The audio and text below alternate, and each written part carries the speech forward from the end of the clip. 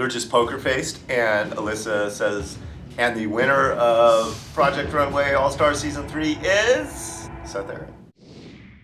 It was different this time around. It wasn't like a little kid in a candy shop. It was like this accomplishment of, I need this, and I did it, and I'm not surprised, because I knew in my head how determined I was.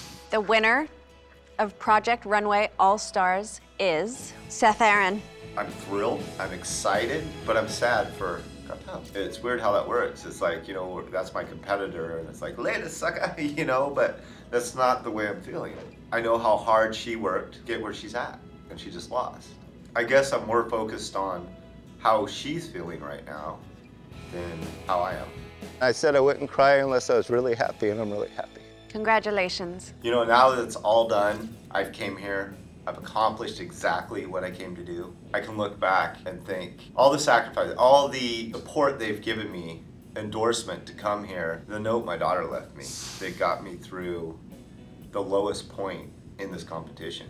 She'll know that it was worth it. It changes you as a person, whether you want it to or not, whether you expect it or you don't. It does.